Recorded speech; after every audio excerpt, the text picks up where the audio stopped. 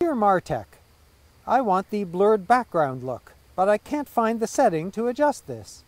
Well, I wish there was a setting, but here's a 6-step process that'll help you achieve that blurry background, what photographers sometimes call bokeh.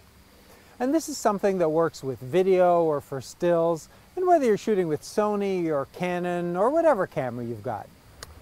You'll need a camera with an aperture priority mode and manual focus. Interchangeable lenses help too. This works best on cameras with large sensors, but we're not saying you can't do it on smaller point-and-shoot cameras. First, select a prime lens that has a wide aperture or a longer zoom lens. We have 2 cameras with APS-C size sensors, paired with some high-quality glass. On the Sony a6000, we're using a 35mm f1.8 prime, and on the Canon 60D, a 24-105L series.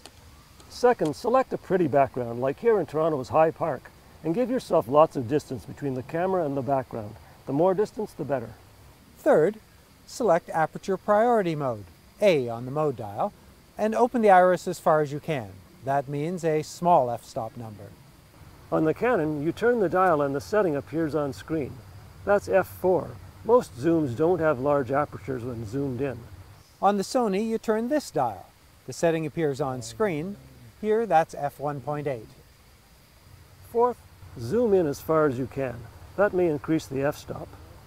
Fifth, compose the shot, moving the subject until they're framed properly. Then focus. The closer to the lens, the better.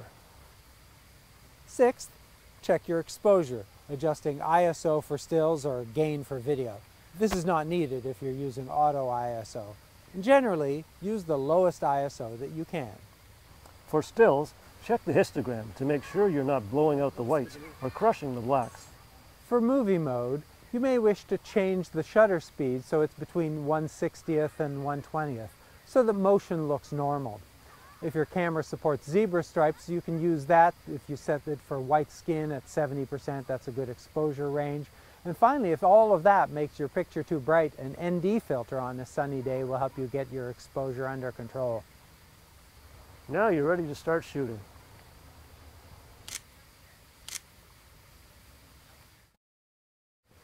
Dear Maartech, I want the blurred background, but I can't find the setting to adjust this. Well, there are many Sony models that offer this handy background defocus slider, but I think you'll prefer our manual 6-step method.